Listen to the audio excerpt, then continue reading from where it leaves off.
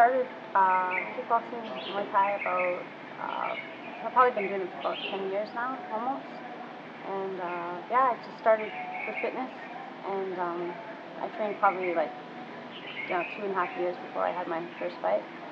And I thought it would be crazy. That everyone who fought was crazy. But yeah, my trainer thought I'd be really good, and he said, no, you do really good. And somehow he managed to get me in the ring, and then my first fight I won in the first round TKO.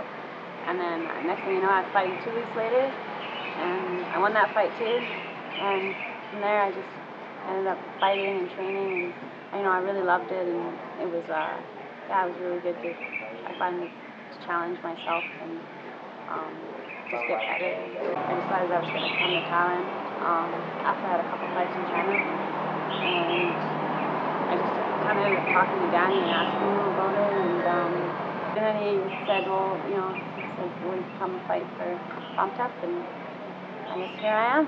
So I didn't really know what to expect, because I know that they do things a little different out here. Like the first round, it doesn't really count for anything.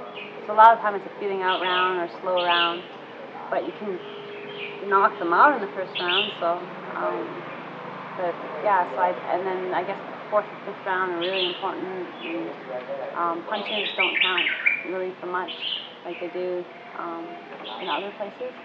So I guess punches is to do damage, or to, I guess, set up your kicks, or knock them out. I guess with behind them points, you try to knock them out with your hands a lot of the time.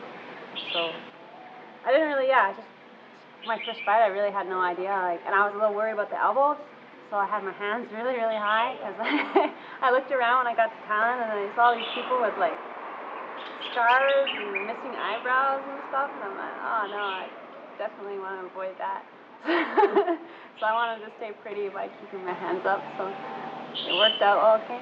I'm the ISKA Featherweight Canadian champion kickboxing. So it's Oriental rules, so it's like Muay Thai, but without elbows. Basically, it's kind of like K1 style. I mean, punches do count. I'd like to become a world champion.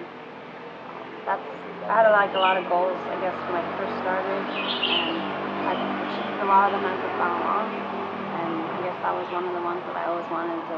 I wanted to be a Canadian champion when I first started, and that was far away, and it took me a long time. And eventually, I became Canadian champion, and then now I want to be, world champion. Right. And I hope to win the Queen's Cup. That's kind of why I want to come to Thailand, because it's always been like a big goal of mine to fight in Thailand and win the Queen's Cup. It's like one of the most prestigious tournaments. I've been doing every morning, 6 a.m., go for like 10K run, and then come train and just do like 5 or 10 rounds on the heavy bag, and then pad work and a lot of punching and kickboxing, sparring, and way too many sit-ups and push-ups.